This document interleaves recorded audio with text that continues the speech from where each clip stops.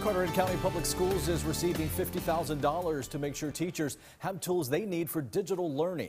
The money comes from the State Department of Public Instruction. The grant will help teachers develop lesson plans that blend in-person instruction and remote learning.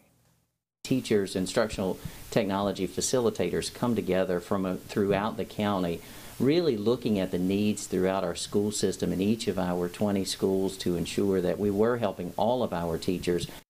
The district plans to create a team of teachers to help assist their colleagues on creating those new lesson plans.